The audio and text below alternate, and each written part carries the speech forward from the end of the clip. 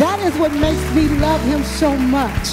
Not because I loved him, but because he first loved me. That is why I call on him. That is what makes me get up and talk about him in the morning and in the evening and talk about him every time I get a chance.